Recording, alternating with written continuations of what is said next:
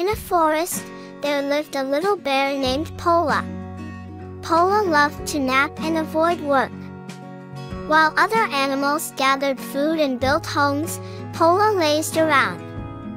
One day, Pola saw her friends preparing for winter. "Why work so hard?" she thought. She continued to nap. As winter arrived, Pola realized her mistake. She had no food or warm shelter. She felt cold and hungry. Pola asked for help, but her friends were busy. Pola decided to change.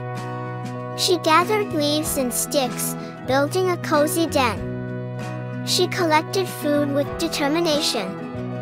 Her friends noticed the change and helped her too. Pola learned that laziness brings troubles, but hard work pays off. Her den became a lesson for all. Pola's forest friends understood that being lazy is not a good quality.